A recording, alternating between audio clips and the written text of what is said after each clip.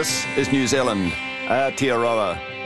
We are blessed with majestic mountains, beautiful forests, rivers, and a spectacular wild coastline, all 19,000 kilometres of it. I'm Craig Potton, and like many New Zealanders, I actually learnt to swim not long after I could walk. I'm a photographer, a conservationist, and a surfer, and I just love the coast. I like exploring above it and in the water. On my coastal journeys, I'll encounter some wonderful sea creatures. I'll visit people that care for the coast, and I'll try to understand its place in our culture and our duty of care for it.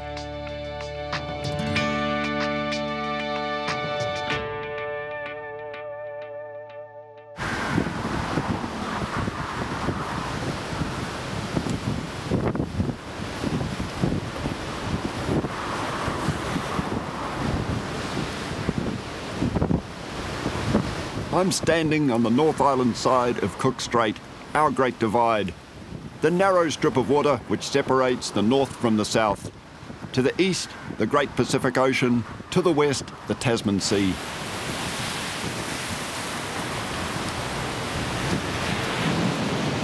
This is Cook Strait at its absolute wildest, a huge southerly storm, massive waves rolling in.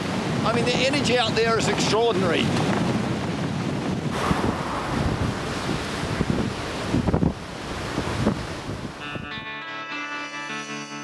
Yet just over these waters lie the deep, tranquil, flooded valleys of the Marlborough Sounds, geological wonders where the end of the Southern Alps sag into the sea, creating marvellous habitats for wild birds and fish.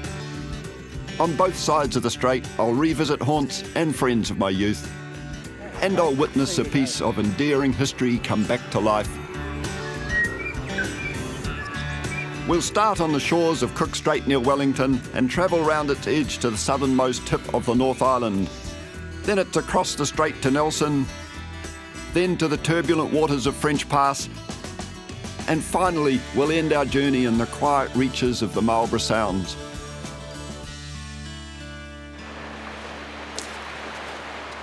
This is Wellington's Eastbourne Beach on a beautiful calm day. You might think this pebble came, well, just from the Hutt River over there.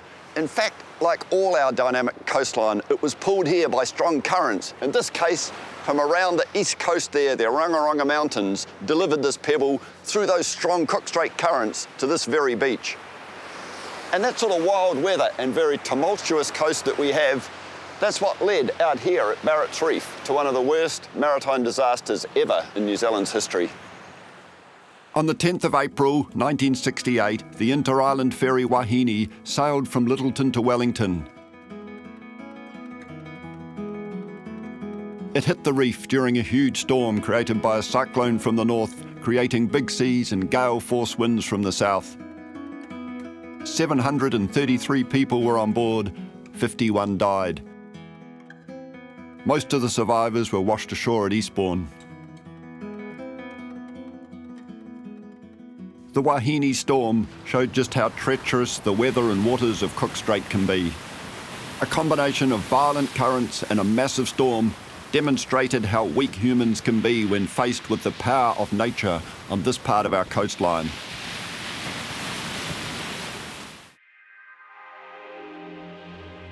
Cook Strait, just 22 kilometres wide at its narrowest point, links the Tasman Sea to the Pacific Ocean. At each tide, the waters pour through it like a huge, fast-flowing river. But the tides around New Zealand work in such a way that the sea level can be a metre higher on one side of the country to the other. And that means when the water rushes through the strait on each tide, it's always running downhill. However, it's the floor of the strait that adds to its complex behaviour. Cook Strait, to me, is one of the great straits of the world because it mixes massive amounts of energy, you know, in terms of tides and currents. NIWA scientist Craig Stevens has been part of a team studying what goes on under the waters of the strait. And what they found was a vast canyon. It took years to map the canyon, and it's this that largely makes Cook Strait what it is and behave the way it does. So this is Cook Strait Canyon. an imagery of it. I mean, this is incredible. Can we stop somewhere around here and just have a look? How high between the tops and the bottom of these canyons, underwater canyons? Well, this canyon system is around 1 kilometre. It's of the scale of the Grand Canyon. And that's why people from around the world get excited about some of the ocean processes that go on here. The current must... Where does it come from? And there's only so much water up there, and then suddenly there needs to be a whole lot more water here. Lots of canyon systems in other parts of the world, they don't have the strait sitting at its boundary, it's a normal coast. And so you've got this tidal engine pushing and pulling water through right at the head of this canyon, rather than all flowing downstream, if you like. For half the tide, you're actually sucking the water back up the canyon. Ah, so it's a river that goes up half the time and a river that flows down the other half, depending on the tide. The really strong flows that Cook Strait is famous for, that's actually all up in there. So that's the shallowest and the narrowest bit. It's where things get squeezed through. And so the waves basically get stacked up by the tidal flow. And so you get a sort of tumultuous wave breaking and sort of waves going in all sorts of directions and really quite steep. This is Red Rocks on Wellington's southern coast. It was here in 1985 that Rose Keating experienced the unforgiving force of the Strait's currents. She had just completed a diving course and was on her second diving trip when she was swept out into the Strait. We'd gone out as far as we wanted to go and we were going to head back to shore. Then, I don't know quite what happened, but I just kind of got buffeted to the surface. And you were going away from shore. We kind of know this now, don't we? Yes, I was going away from shore quite rapidly. The wind, tides and local currents are all difficult to predict here. A person lost in the sea can be swept away fast, making searches very difficult. It's not a position I'd like to be in, but we do work with things called Lagrangian drifters. And so these are things that ping out GPS position, and so they can simulate the track someone lost would take. But one of the challenges is actually factoring in the effect of the wind on the part that's sticking out above the surface. We've released maybe 10 or 12 drifters off the south end of Kapiti Island. This was an experiment a few years ago. And 8 of them did what we thought, and 2 of them shot off in completely different directions. And so that shows the challenge for sort of search and rescue. If someone's gone in the water, there's quite an envelope where they can end up. One stage I saw a little boat and I could see a helicopter flying up and down the coastline here. But I was way out in Cook Strait and I knew they'd never see me. So you kept on drifting out, time was going by?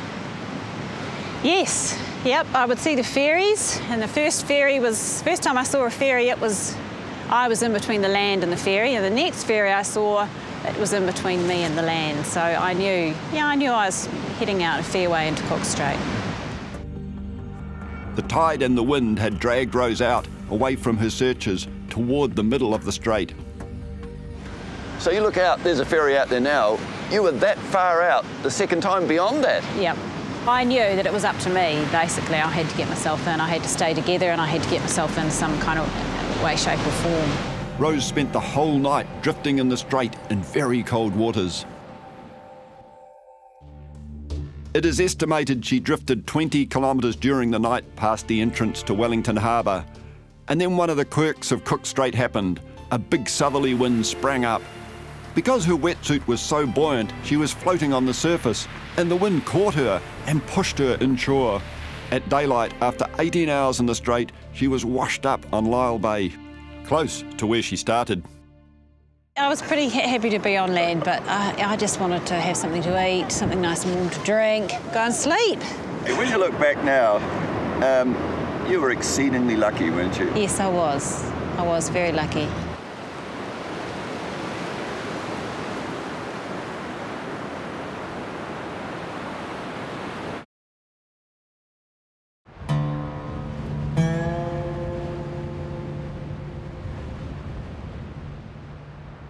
This is Cape Palliser on the Wairarapa coast. The southernmost point of the North Island. It's a rugged coastline, a long way from anywhere.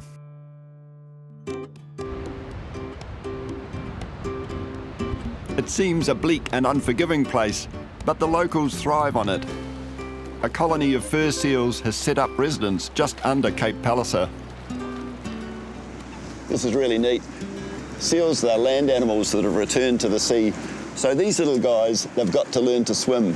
And we're better than in preschool here. Mum is out the back watching, and they're learning to swim amongst themselves. Sometimes they're called puppies or dogs of the sea, seals, and you can see why. They're inquisitive like little dogs. I mean, what a neat little guy. He's coming back to the North Island, having not been here for over 100 years. They've started breeding again. And this is where it all begins, at preschool.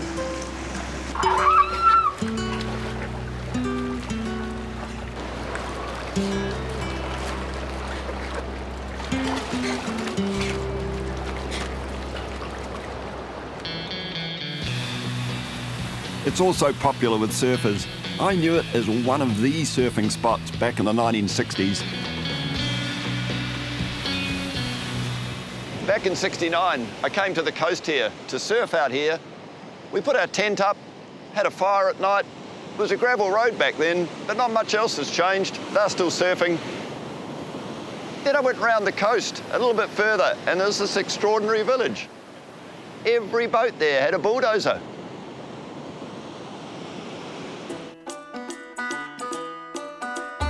They're still here. It's like a bulldozer convention, all shapes, sizes and colours. They are part of an unusual community which exists mainly because of the fish life in the strait. It's the village of Ngawi, tucked into a bay just 5 kilometres from Cape Palliser, the North Island's most southerly point. It sits largely unprotected from the southerly storms that batter the strait. There's no wharf and little protection from the elements, and when the fishing fleet comes in, they say they all need to come in at the same time, and you can only do that if you have your own bulldozer. 37. Oh, okay. Sure. Garth Gadsby was a cray fisherman operating out of Ngawi. When he first came here, there were less boats fishing out of the village. But you came here when? 1991. Garth's retired these days. His son now operates his boat. It's a long 5 years.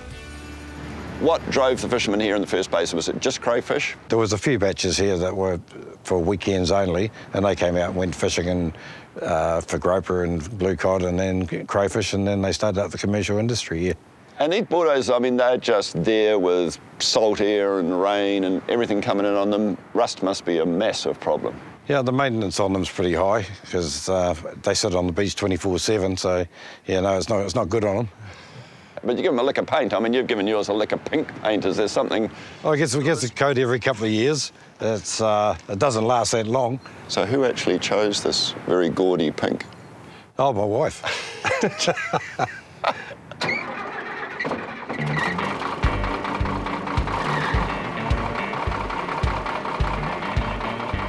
It's a simple operation to launch the boats from the beach.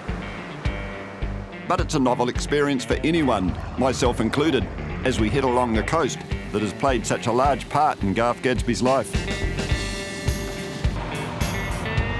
Over time, Garth has witnessed the local fishing scene change dramatically. Fish numbers are down and boats have to head further afield to get a decent catch.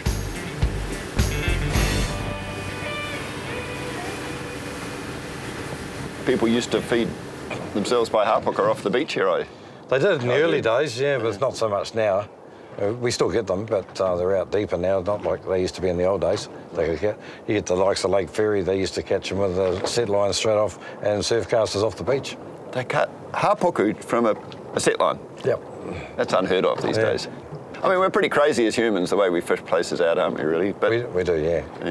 But just technology's made a difference, you know, like every man has got a GPS these days, and if you're out in one of your favourite fishing spots and someone goes past and they ping you with the GPS, and next time you go back, there's 3 or 4 boats there.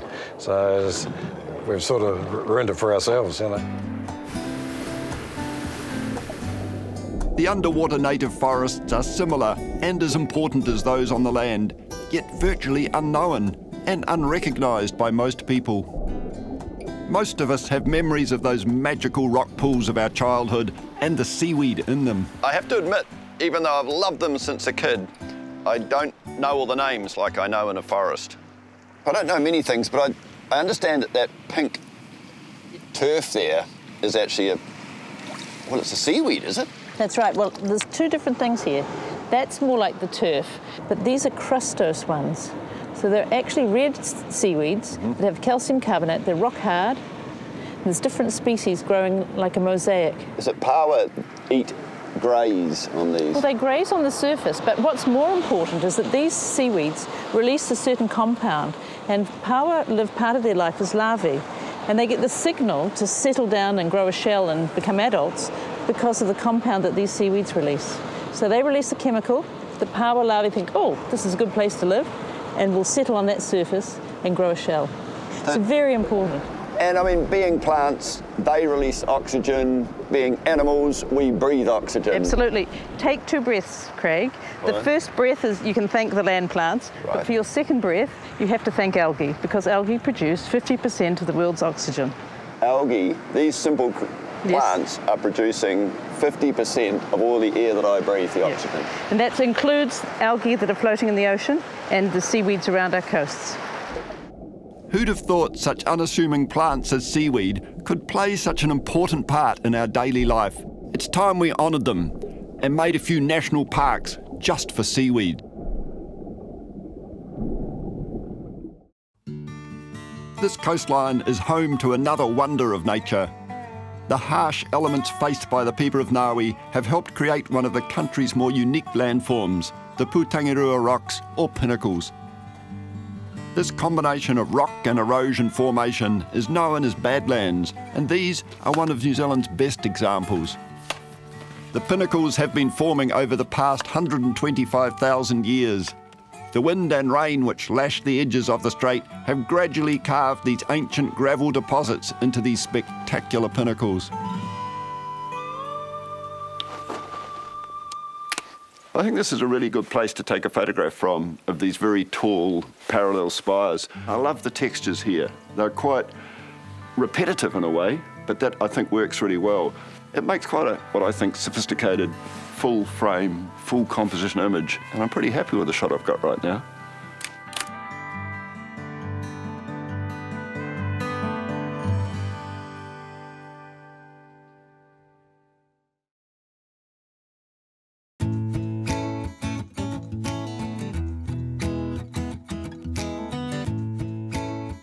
Now I've travelled across the strait and into the quiet backwaters of my hometown, Nelson.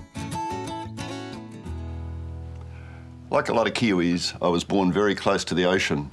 In fact, I've lived on this hillside all of my life. 5 different houses, but the same view out to the ocean. And down there, that's Tahuna Beach. Ever since I was a kid, I've taken the family dog and then my own dog for a walk after school, just to get away from it. That's the start of wilderness for me. And out here, the Boulder Bank, a magnificent place. I started surfing out there. The first surf I ever had was out on the Boulder Bank. I guess the ocean's been in me all my life.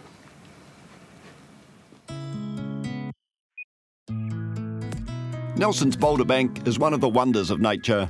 A 13-kilometre natural breakwater protecting Nelson Harbour from Tasman Bay. It's around 6,000 years old. The boulders come from Mackay's Bluff at the northern end of the bank.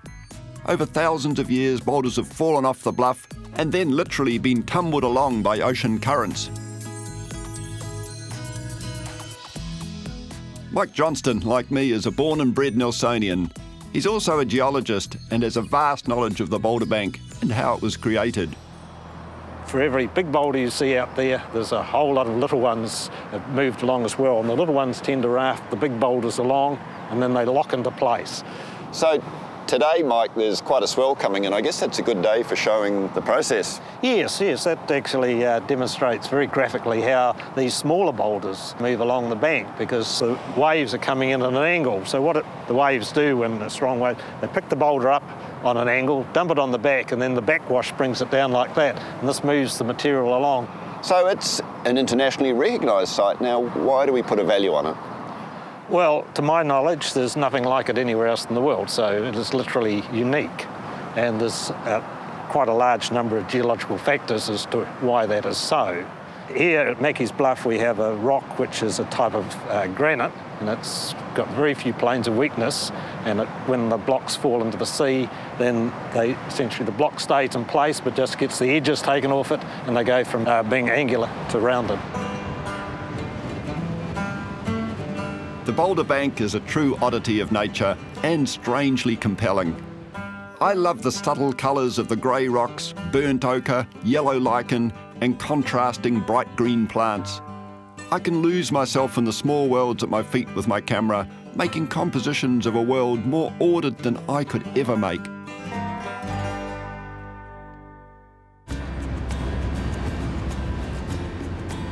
Up the coast from Nelson and the Boulder Bank, over the hills from Mackay's Bluff, lies an isolated, quiet piece of coastline that played a huge and largely forgotten part in New Zealand's communication history. In the early days, settlers had to wait many months just to connect with the homeland. That was England. But in 1876, that all changed when a cable was laid from Australia down to this point right here. It was an awe-inspiring feat of communication technology. The cable ran from England to Sydney, Sydney Harbour to Cable Bay, nearly 16,000 miles of it. The telegraph opened for brisk public business on Monday, the 21st of February 1876. 54 telegrams received, 93 sent. The following day, the first cable news from Britain was published in the local paper, the Nelson Mail. The cable at this bay had joined New Zealand to the world. Barbara Stewart and her husband run Cable Bay Farm. Just up from the beach and below the farm is the last remnant of the original cable. So this is the original cable? Yes. And this came ashore in 1876. What was it like on the day, do you know? It was a wonderful day. It was calm and a bit of a chop out on the sea. And Hemi Matanga, the local Maori chief, came down and he was one of the first in the water, pulled it ashore. He pulled this cable ashore? He did. Symbolically, he must have had other people helping him. That must have weighed a ton. Business in the South Island, especially Dunedin, was booming in the late 1800s, and Cable Bay and its settlement became the conduit out of New Zealand to the rest of the world. How long was this the method of communication with Australia and back to England? Well, the cable arrived here in February of 1876, and the cable station ran right through till 1914 when the telegraph room was burned down, and they managed to keep it going for another 3 years, and it closed eventually in 1917. That year, the cable was rerouted to Titahi Bay. So it's these tranquil Cable Bay waters that hold a special place in the history of New Zealand. And it was here at Cable Bay that a little of my personal history occurred. It was here that I first put on a face mask, a snorkel and flippers and went out into the world of fish, looked under the water and saw what a marvellous place it is down there. And what I saw in that magical underwater world got me thinking about fish. They're social creatures, intelligent, some mate for life and even grieve when they lose their mates. But we don't treat them like our native land animals, something that irked me. So with a few mates from the Forest and Bird Society, after a long fight, we created a reserve south of Cable Bay, running right through to the Boulder Bank. It took us 15 years to do it, and it's one of the better things I've done in my lifetime. And so a beautiful part of the coast, which plays such an important part of my life, helped to lead me down the path I've now taken in conservation and recreation.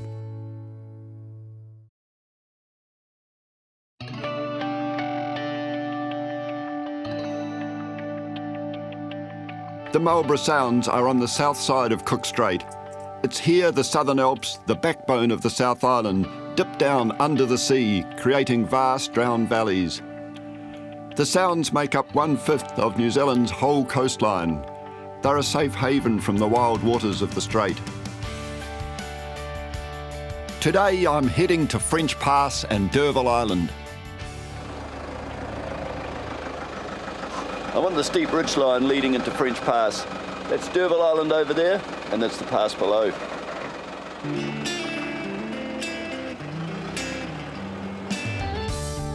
The channel is only 100 metres across at its narrowest point. Here the water races through on each tide at such a speed that it can stun fish, creating whirlpools, eddies and currents. An awe-inspiring passage, feared and respected by mariners.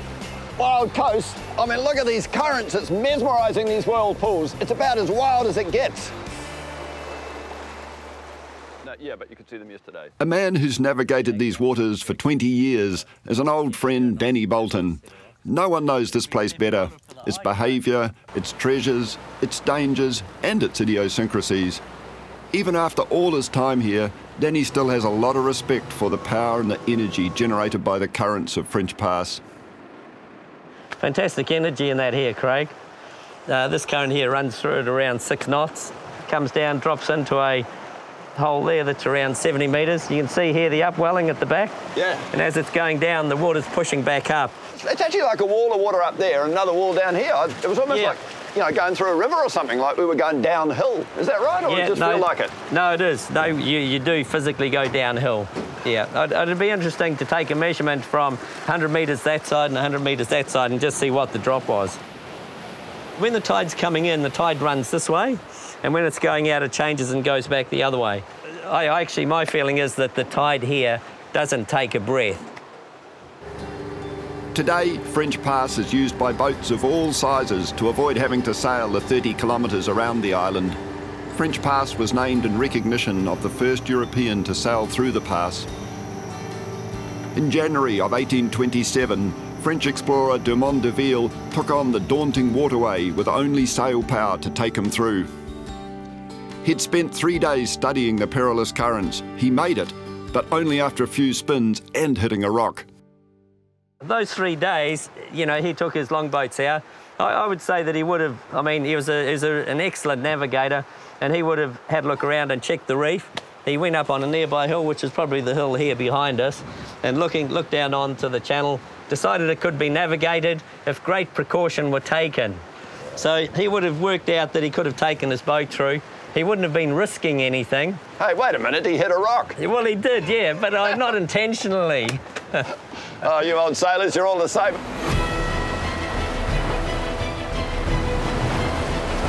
You get a feeling for what d'Urville and his crew must have gone through when you cut the power and let the boat just flow through these turbulent waters.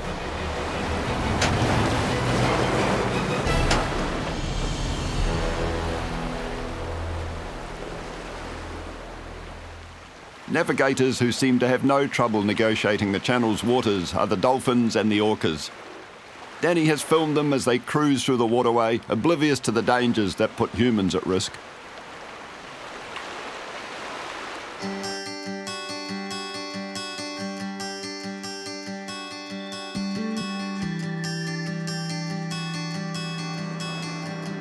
Over the years, Danny's seen the explosion of mussel farms in the Sounds and watched the effect they have on the local environment. He fears that whole life chains are being broken down by too much aquaculture. The dolphins come in here, they bait ball, work pilchards and that to the surface, and they cooperatively feed, working in pods of around 6 to 8 dolphins. Dolphins round up fish into a ball and drive them to the surface, where the gannets are waiting to share the catch. But aquaculture ropes get in the way of that roundup. Now that has a huge flow-on effect with the seabirds. Gannets can dive to 10 metres. During the winter, it's interesting to note that pilchards lie deep in the water column. So if there wasn't a predator lifting those pilchards to the surface, they wouldn't come into the range of the gannets that are diving. There's another major effect created by the mussel farms. They create tons of waste, turning the sea floor into an underwater desert. With the frantic activity of chasing fish, dolphins churn up the sand, causing a blinding underwater desert storm, which in itself creates major problems. Here in this area, we've got one of the rarest seabirds in the world, which is the king shag. Now, shags are eye hunters, so it actually needs to be able to track its fish and to see it in order to take it. So where we get aquaculture, or mussel farms, going over king shag feeding areas, then that's putting a stressor on those birds. There is a place for aquaculture, but it needs careful management and to be confined to limited areas. D'Urville Island is famous for its special rock, called argillite. Local Maori used to supply the whole of New Zealand with materials for tool making, transporting canoe loads of the rock through those vicious currents. Rowing to the island brings back memories of my childhood days spent here holidaying with my family. All right. Ross Kafaru remembers my dad boating in these waters. Yeah, thanks. Right. Hey, Craig, good to see you again. Yeah, good. Wander up, eh? Back in the old days, there would have been just a flurry of activity. Can you imagine what it was like just at a place like this? Yes, I can. I can imagine all the canoes pulled up on Ohana beach, and they'd be coming over here to collect the argillite and take it up north where they used to barter. They'd get food for argillite and that sort of thing. Yeah, and I guess some of these flakes here we've got come off this mother rock here, and I guess they also beat it with a big bit of granite or something to flake them off. But wherever you go here, yep, you'll find hammer stones, and that they'll be just lying in different places, up in the scrub and all over the place. It's rocks like these on D'Urville Island, and a few just behind Nelson, that were the absolute industrial heart of Maori culture. It was from those rocks that they got the argillite. They made blank adzes that travelled throughout New Zealand that were transported as far as Invercargill and to Northland. And we can tell that because of these chips that are still here today. That was the way they fashioned the blanks down so that they could transport them. And you can imagine probably forms a little bit more work than that would have been put in packs, carried down to the coast. Straight away they had to go through French Pass or right around D'Urville Island and out through Stevens Passage. Rough travel on the coast, but delivering a totally prized possession. And so the industrial hub of early Maori culture is no more. And for Danny Bolton, there's a fear that what we have lost to the land could be repeated under the water. Part of what makes this area so wonderful could be lost to future generations. Yeah, underwater is, I'm quite conscious of it being out of sight, out of mind, really. There's all sorts of things happening down there. It's just a whole different world. It's amazing. I think we've treated fish quite poorly compared to the way we treat our native birds. I mean, they are native of New Zealand in exactly the same way. We don't think of them as treasures. Why not? I think we've probably been brought up with a hunter-fishing mentality and truthfulness. That's where I was. What we've done to the land, we're now doing to the sea. And the thing is that we really don't appreciate the implications of that. And when we lose the ocean, we go with it.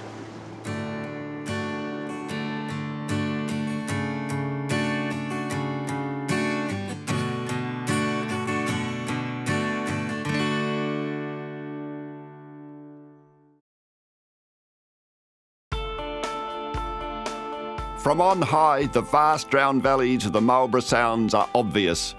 This is Mount Stokes at just over 1,200 metres, the highest point in the Sounds.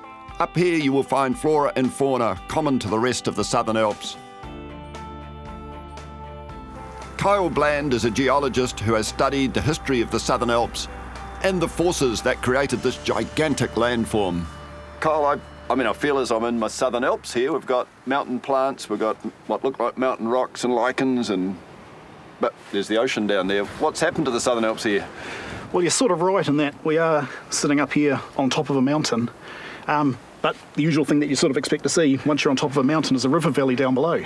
But this is one of the most interesting and one of the most spectacular parts of New Zealand's coastline, and what was once a series of mountain ranges and fantastic river valleys has now been drowned by the ocean, giving us the Marlborough Sounds. How did it happen?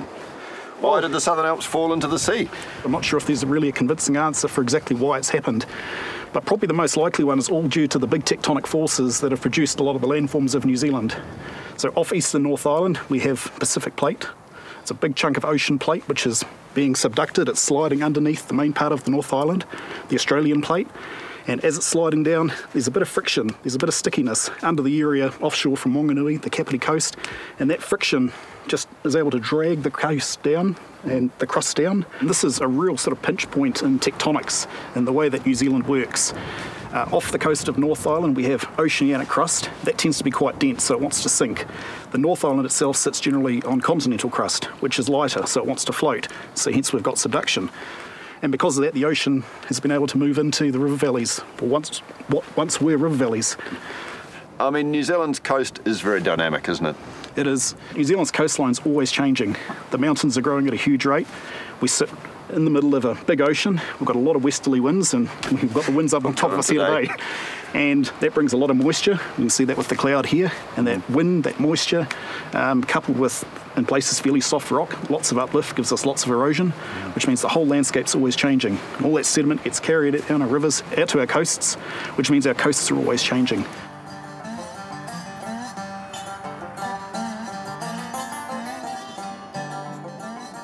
These sea-filled valleys below us have provided a haven to one of the world's most famous mariners. I'm with the Department of Conservation's Roy Gross. We're heading for Ship Cove. This was Captain Cook's favourite anchorage in New Zealand. Yeah, great place to work, huh? Yeah, no, it's fantastic, Craig. There's never a dull moment. There's plenty to do, and it's quite a complex area to manage, so you're doing a variety of things in any one day. The last time I spent a lot of time in the Sounds, 20 years ago, there was a lot more farm and probably more emphasis on forestry, but things have changed a bit, haven't they? Oh, they have. There's been a general moving by people, everyone from batch owners to large landowners, to now let what were farms revert back, and some of them are doing it for carbon credits, and good on them. So they're achieving native vegetation values, improving the habitat for their various native flora and fauna, and at the same time they're giving something back as well.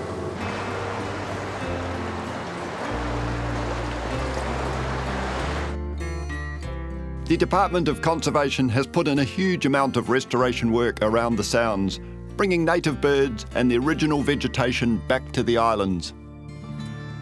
We've made a particular drive in our management to make sure that we showcase some of these islands. We don't lock them up, and sure, there's a risk, but as long as you make sure that those islands that are that precious, that you're going to, that are of national significance, then you have to make that hard call and say, I'm sorry, public can't go on there, there's too much risk, but we'll offer all these other alternatives.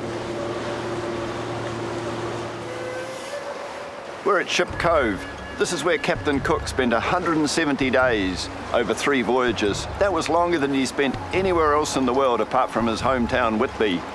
It was good provisions, a good place for the crew to take a rest, and a good place to get ready for further journeys.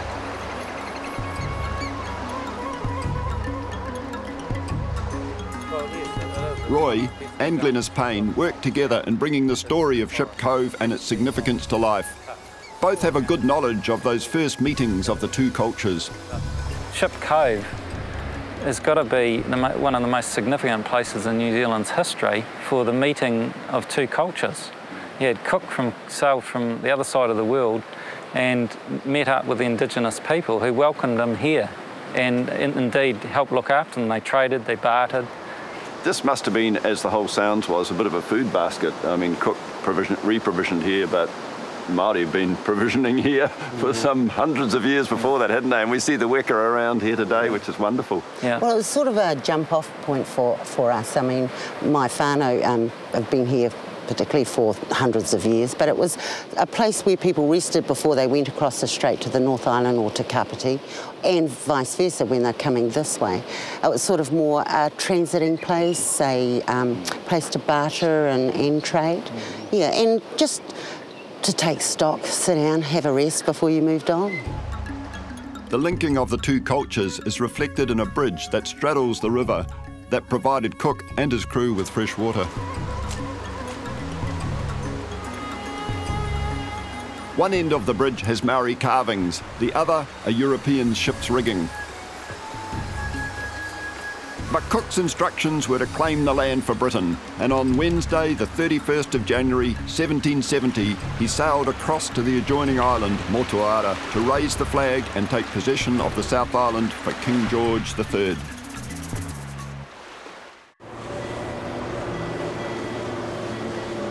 Today, on this last leg of our journey, we're travelling across to the island to hopefully witness something very different.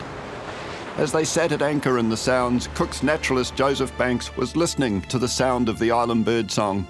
He felt compelled to record this in his journal. This morning, I was awakened by the singing of the birds. Their voices were certainly the most melodious wild music I've ever heard. almost imitating small bells, but the most tunable, silver sound imaginable.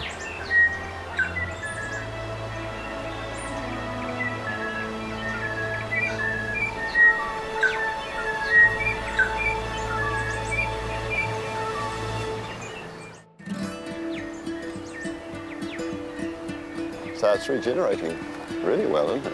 It really is. For 10 years, the Department of Conservation has been trying to recreate that piece of history, clearing away stoats, cats and rats, and bit by bit bringing back the birds, which Banks and local Maori would have heard.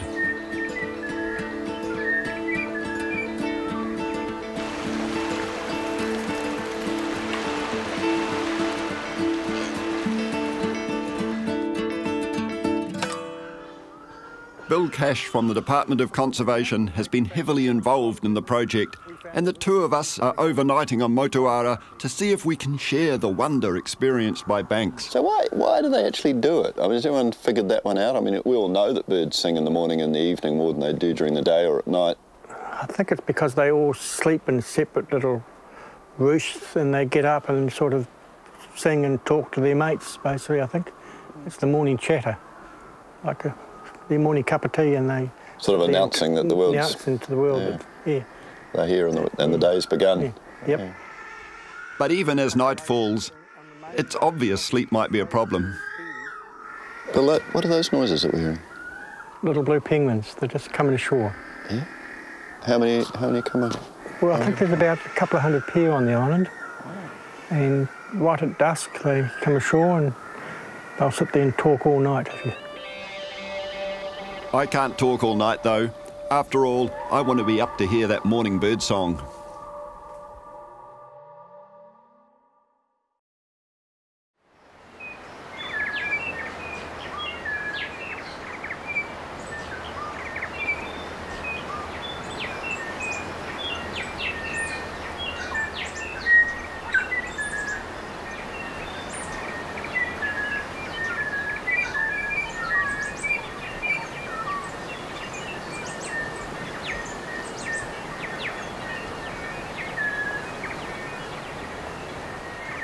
How spectacular to have the dawn chorus back, and it's almost as loud probably as when Banks was here.